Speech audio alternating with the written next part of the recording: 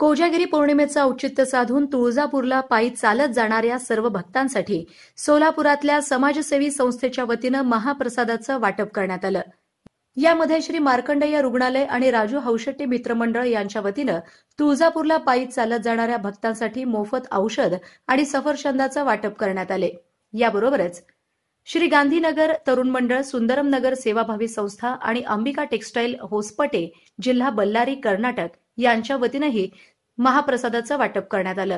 या प्रसंगी पोलीस अधीक्षक मनोजी पाटील, नगरसेवक आनंददादा चंदनशिवे, श्री राजू हौशेट्टी, पोलीस निरीक्षक विजय पाटील, डॉक्टर विनोद सनई, समाधान अंबुरे, राजाराम पुल्ली, रवी हौशेट्टी, प्रशांत गायकवाड, राजू मेरगू, राजू ताटी, शिरीष श्रीगांधी, गिरीश श्रीगांधी, धनंजय पतंगे, मार्कंडेय चिप्पा, रवी हौशेट्टी, रविकांत त्रामशेट्टी, अमर कठारे आणि सूर्यकांत कठारे यांच्यासह अनेक मंडळाचे पदाधिकारी उपस्थित होते।